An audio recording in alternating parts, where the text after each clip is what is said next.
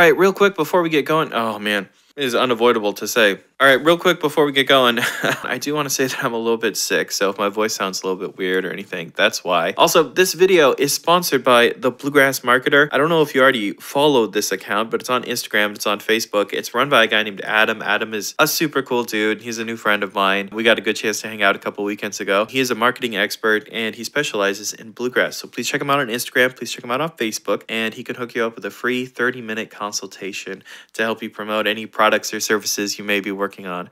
So yes, thank you, Bluegrass Marketer, for sponsoring this video. All right, folks, so this week we're going to be working on how to play Tony Rice's Never Meant to Be. It seems like everyone is really enjoying these how to play Tony Rice's whatever videos. If you'd like to see this for another Tony Rice song or maybe another artist, please leave a comment down below. So if this is the first one that you're seeing, you should check out my how to play Port Tobacco and how to play Manzanita, along with my 4 things to steal from Manzanita video. Hell, you can even check out 4 things you should steal from Church Street Blues. There's so many Tony Rice videos on this YouTube channel. I couldn't possibly list all of them right here, so please dig around for that a little bit. Anyway, let's get into some background info for Never Meant to Be. Never Meant to Be appears on Tony's 2008 album, Night Flyer, the singer-songwriter collection. This album meant a lot to Tony's fans because Tony's voice had already gone after years of touring and hard use. This album gave a lot of us our last chance to hear Tony sing. His performance of the Tom Waits song Pony is particularly gut-wrenching. Now that IBMA has come and gone this year, it feels appropriate to mention Tony's acceptance speech for his Lifetime Achievement Award at IBMA 2013. If you haven't heard or seen it yet, Tony gave us hope of singing in the future, but that has yet to happen. This is not easy. It takes some brain power to get into this, so bear with me a second. That now I am speaking in my real voice.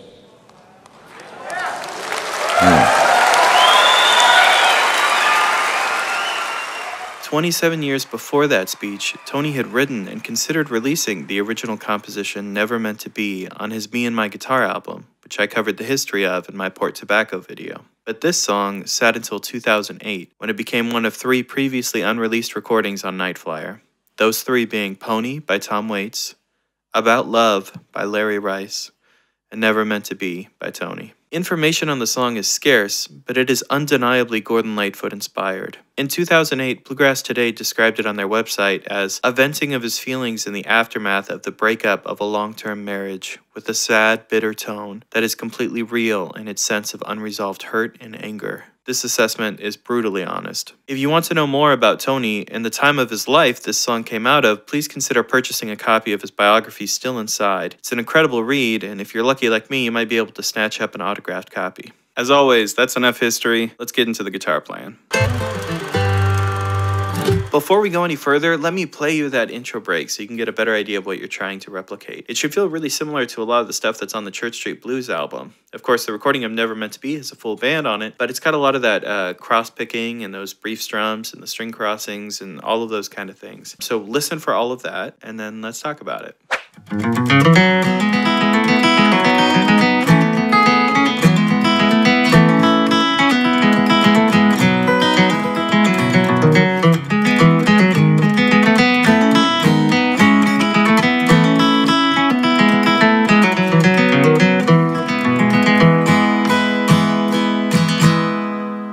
Alright, so before we get into all that kind of pick stroke nonsense that's obviously happening in this tune, let's talk about the chords he picks and his note choice, because that kind of informs what we need to know on the guitar when we learn this tune. So we're in the key of E, but we're capoed on the 4th fret and we're using C shapes. So I'm going to speak like we're in the key of C because, of course, I'm speaking relative to capo just like we normally do. As far as chords go, the progression is slightly different for the verse and chorus, but we can talk about that later. The breaks happen over the chorus chords, and they're super straight. We got 1, we got 4, we got 5, we got 6, and then we have that ever emotional 3 chord.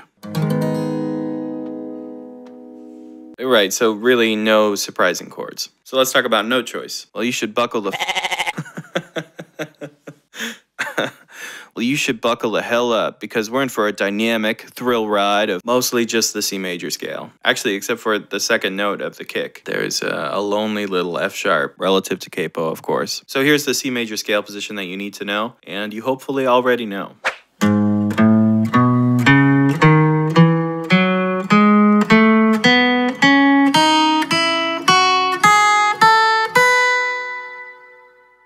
now that I've lulled you into a false sense of security, let's talk about pick strokes.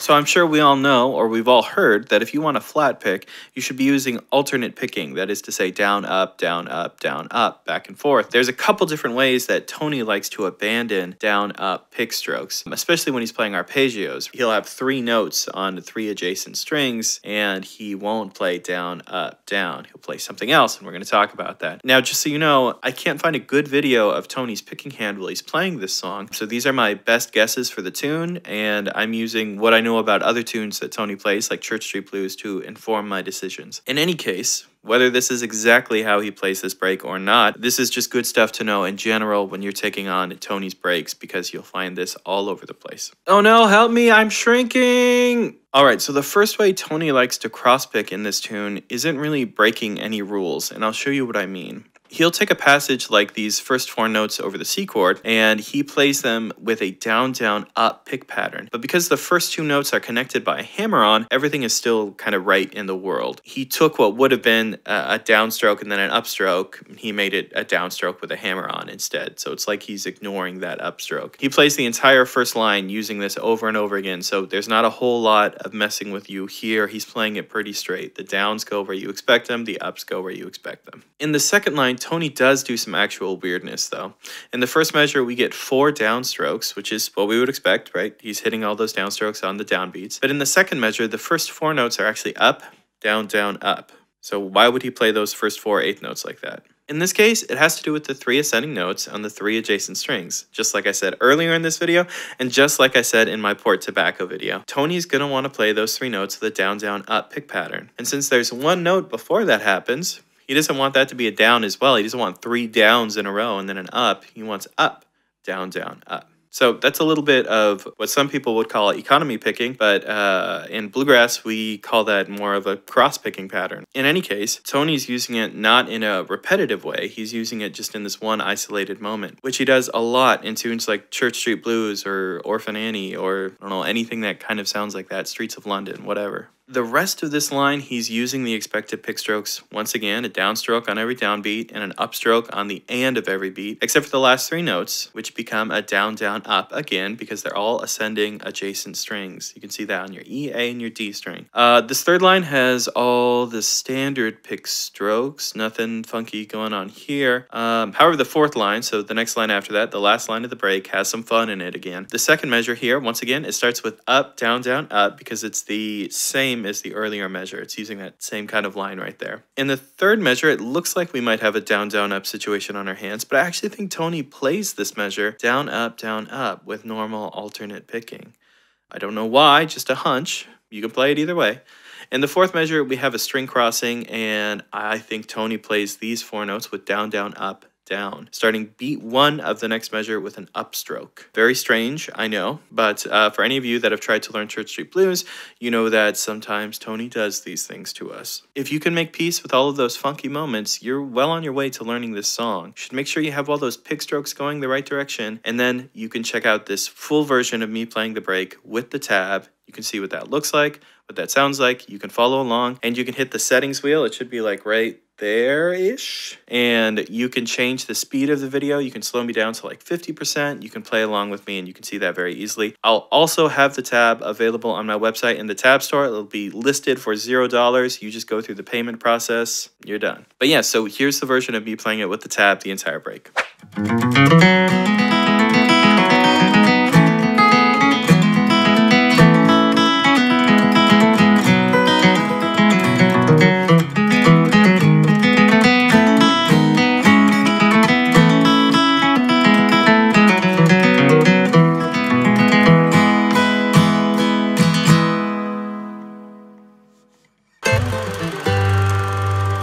Alright, so there's definitely some chord change shenanigans going on between the verse and the chorus. This is what I think's going on in those 2 different sections. Also, funny, while I was doing research for this video, I saw in the comment section of another video, someone was like, it seems like Tony's doing something weird in the verse. So if that was you, this is what's going on. So when you take a break to this tune, you're actually taking a break over the chorus form. So let's talk about that first, since that's the chord change that you're going to see the most.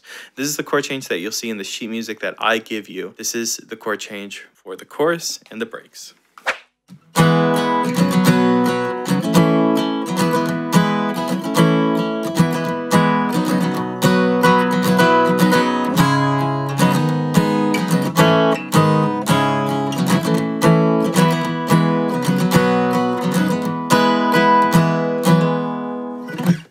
So like I said earlier, this chord change is pretty straightforward, but what happens when he changes from the chorus to the verse is he takes lines 1 and 3 and he switches the last 2 bars of both of those lines. So I'll show you what that sounds like. This is the verse chord progression now.